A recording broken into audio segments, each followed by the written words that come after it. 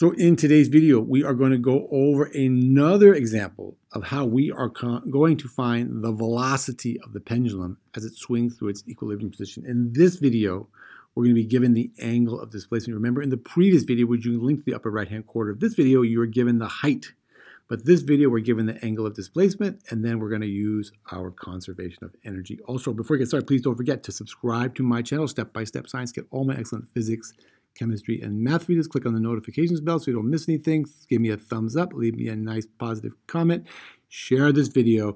And I said I have made some previous videos for simple harmonic motion and pendulums, which you can link to in the upper right-hand corner. But for this video, we have a pendulum, and the pendulum has a length of 0.85 meters and has a mass of 0.35 kilograms. It's pulled back from an angle of 35 degrees. This is our angle here, our angle theta. That's our angle of displacement. And we want to know what is going to be the maximum velocity, the total mechanical energy, and the period and the frequency of that pendulum. Okay, first thing we're going to do is we're going to figure out what is going to be the velocity of the pendulum as it swings through its equilibrium position when it's released from this position, which has an angle of displacement of 35 degrees.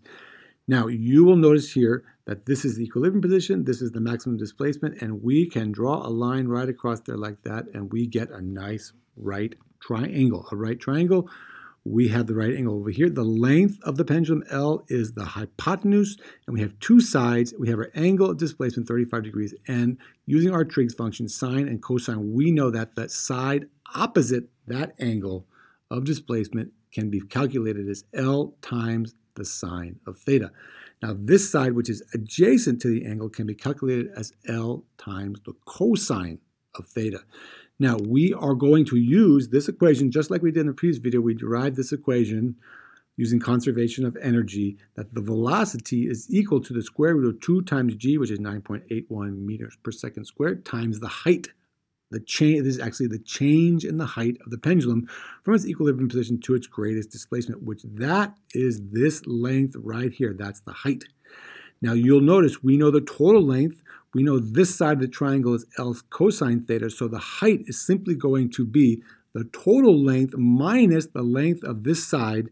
The length of this side, which starts right here and goes to up here for our right triangle, is L times the cosine of theta. Now we can leave it like that, but we like to factor out the L, the length, and so we end up with that the height, the change in the height from the equilibrium to greatest displacement is L times 1 minus the cosine of the angle of displacement. Now we can simply go back to our original equation and substitute in for the height, L times 1 minus cosine theta, and then you get that the velocity is simply equal to the square root of 2 times 9.81 meters per second squared. I left off the units for my space issues here, times the length, which is 0.85, and then we have times 1 minus the cosine of 35 degrees, which is our angle of displacement. Okay, and if you do that and you take the square root, then you'll end up with the velocity of 1.74 meters per second. That is the velocity of the pendulum when it swings through the equilibrium position when it's released from an angle of 35 degrees. Okay, so that's the maximum velocity. Now we're going to figure out what's the total mechanical energy. Remember, the total mechanical energy of the pendulum is constant at any point and is simply calculated as the total mechanical energy is equal to the potential energy plus the kinetic energy. Now we already know the velocity down here, and we know down here also that the potential energy, because it's at its lowest position, is going to be 0 joules. There's no height, the pendulum therefore has no potential energy. But we do know its kinetic energy, that's 1/2 mv squared, and we know this is the maximum velocity, so we can calculate the maximum kinetic energy, and that is going to be equal to the total mechanical energy because the potential energy is 0. We simplify that to the total mechanical energy is is equal to the kinetic energy. The kinetic energy is 1/2 mv squared, and that is 1/2 times the mass, 0.35 kilograms, times the velocity squared. Don't forget to square just the velocity, 1.74 meters per second squared, and then you come up with a kinetic energy of 0.53 joules.